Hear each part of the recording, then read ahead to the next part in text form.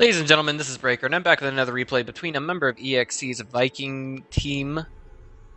Hello, what is this? Spawning as our Protoss in the lower right-hand corner, I give you all EXE's Protoss from Viking team, Hjax.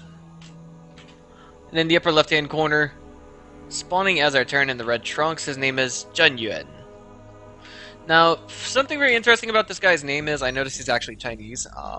He probably encountered a slight bit of lag as he was entering the game, as I did notice that he actually had his setup set to Wings of Liberty Classic, and by Wings of Liberty Classic I mean that in the essence that he didn't have his SCVs set to actually leave from the start and go towards the mineral patches.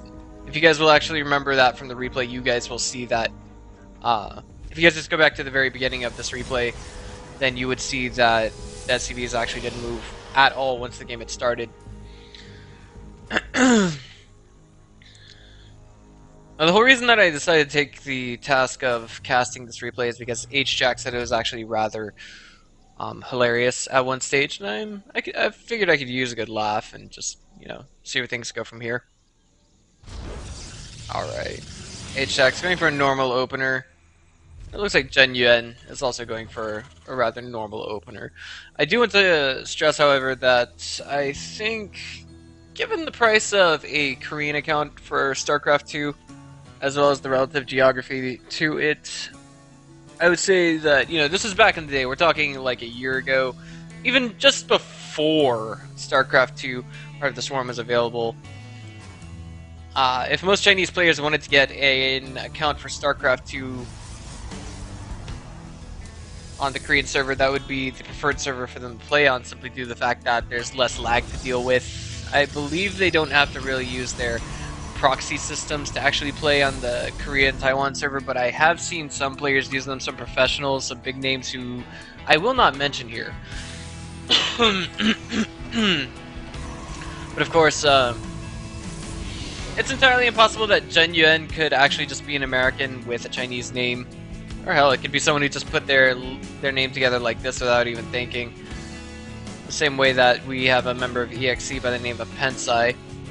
But here we go. Reaper first coming from Zhenyuan. He really wants to get the scout out on his opponent, figure out just what he's up to.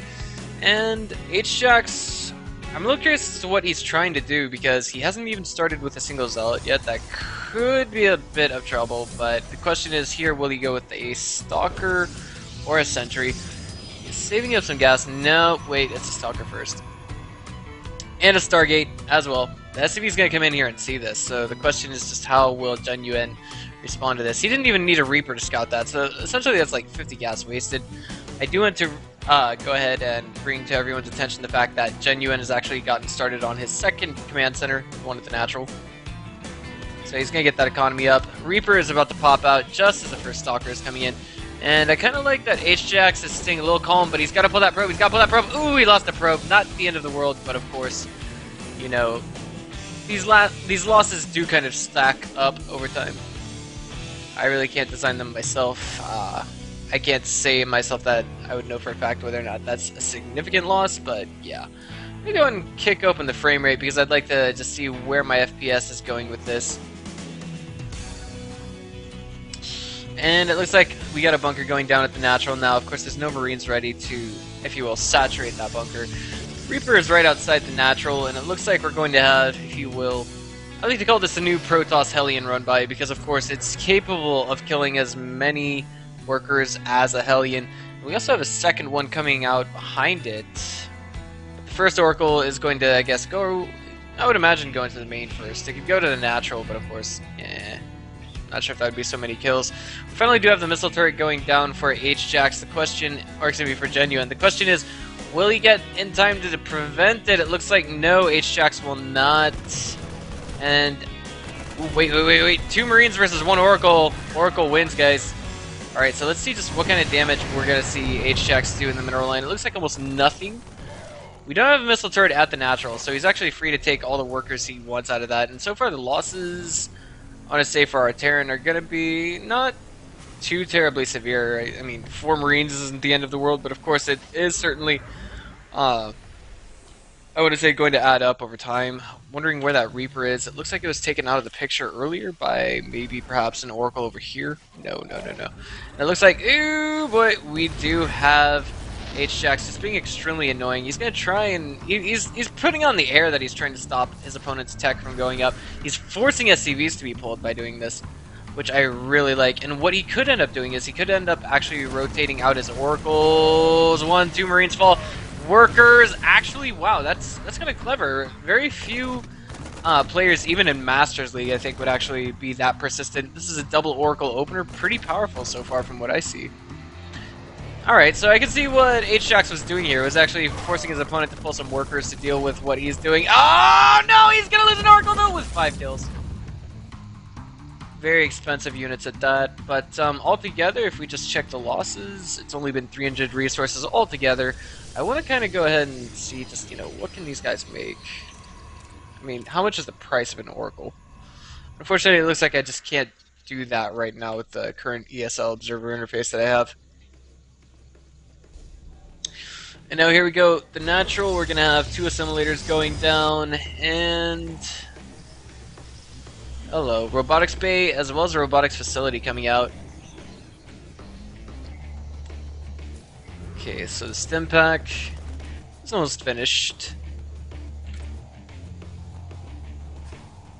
And now I want to say that we have Hjax, I want to say in a pretty okay-ish leading position. But one thing I think we could see Zhenyuan do to bring himself back into this game would be some very powerful drop play. He's going to have to lower the supply depot. I don't know if he knows or not. This could actually be one of his first games on the NA ladder for all we know. Pylon now going down for Zhenyuan. Or excuse me, for Hjax, I didn't mean to say that. Behind this, Extended Thermal Lance now being researched along with the first Colossus that's coming out. We need to see, essentially, Hjax no longer oblivious to this. Excuse me, not Hjax, but Zhenyuan no longer oblivious to this. And that's what I actually like about Hjax's move right now. It's very, very dangerous for his for his Terran opponent. Behind this, he's going with a Twilight Council. He's going to, I guess, go with Blink Stalkers. It's entirely possible that we'll see charge loss before Blink Stalkers, because, of course, at this stage, what we should be seeing coming from our Terran is not double medevac drops, or not double medevacs getting cranked out, but instead double Vikings being cranked out to deal with Colossi. And speaking of out, we do have these Marines moving out, and as far as Hjax is concerned, he's got vision on what they see, but what they see is extremely limited, so it's not the entire map. He just has vision of these units coming at him right now as they are. If he had tanks outside of this sight range, then it would probably be, you know, a different story. He wouldn't be able to see it. So behind this we have Zhenyuan going to go ahead and throw it on his 30s, putting down some scans, trying to figure out just what his opponent is up to, and there it is. He can see this much with it. Basically everything inside this line, or what was inside this line. And he wasn't willing to overcommit to any attack. Looks like he's still got a field of vision going down on him. It just disappeared, and it looks like we actually have end vision ready to be casted again by Hjax. He really wants to know what his opponent's up to. Oh, but the Marines stim up and just A-move underneath him. Just a slight mistake by Hjax, not really paying attention to that Oracle. And it looks like Zhenyuan's coming in here to put the sting on Hjax. If he can take down that third, that's a big if. Oh, but the probe kills, the probe kills, the probe kills. He got 1, he got 2, he got 3. Those Piranhas, the C-14 Gauss rifles, that's just everything that it reminds me of.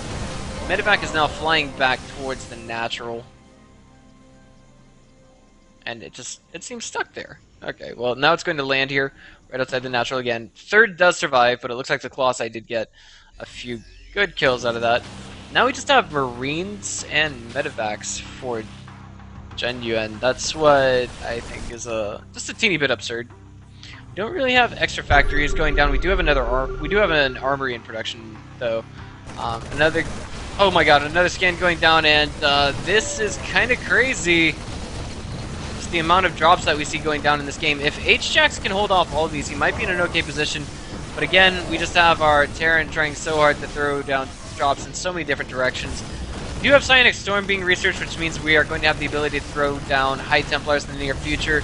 Also very powerful feedbacks, but hold on just a second. The Photon Overcharge. Ooh.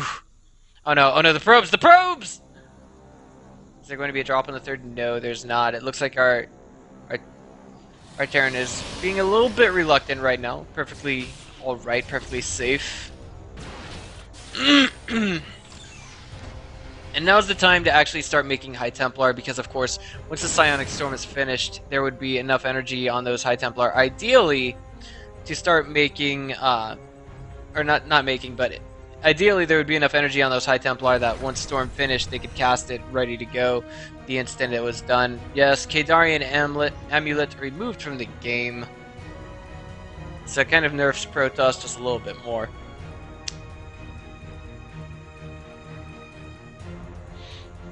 Let's just see where this game is gonna go. Alright, so we got High Templar here. We're gonna need some more too for him to really, I think, hold off against this much bio.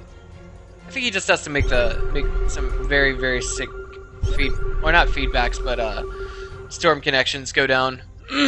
Now we do have the forces for Hjax. It's kind of splitting up a little bit, getting ready to throw off his opponent. And the Mothership Core did fall in the last engagement, is what I'm guessing, between both of these players. So you went ahead and reproduced that ASAP. Ghost Academy now going down, which means we're eventually going to see some ghosts, yes. EMP is very powerful versus Protoss. And, you know, the one thing I wish that more and more Terran players would do is, of course, throw down the nukes. Pull their opponent's attention to this or that. If not, just tax them a little bit more. I mean, it's only 200 minerals, 200 gas, right? Anywho. Looks like Zhenyuan's trying to put some hurt on the third. Not going to work. As we do have, I think, a perfectly divided Protoss army. More Warpins coming into the third as well. And that is a scan that picks up on everything right now. Of course, he's scanning himself to make sure that nothing is following him, i.e. observers. And now we have 4 more barracks being tacked on, bringing that to about a total of, I want to say, somewhere around the department of 8-ish barracks, 6 barracks. And 9 barracks altogether. Right, but wait, this could be kind of dangerous for Hjax. Like, what if... Oh, man, this could be a doom drop. What's going to happen here? Oh, man, that's a lot of gateways. Wait a minute. Oh, no, it's a doom drop. And there's no photon overcharge going down on the main Nexus. How's this going to end? What's he going to do? Is he going to snipe the Nexus and get out? It could seriously hinder income, but aside from that, I don't know what to say. Looks like our Terran is going to have a hard time getting out of here, but wait just a minute. Wait, they're all low health. Oh my god, the feedbacks! The feedbacks! Oh my god! Oh my god! Oh my god, what was that? Oh my god, guys. Wait a minute. Hold up. Oh, he just took that many feedbacks, and he left the game. Zhenyuan just took that many feedbacks and left the game. Okay, so now okay, look at the resources lost right here in the upper left-hand corner of the map. Oh my god. Oh my god. You know what? Let's take that back just again. Just a little bit longer. Okay, so now this is the present army supply. 97 to 105, 95 to 105. The feedback's going down. Holy shit! That took it down by about 40 or 50 all in an instant, guys.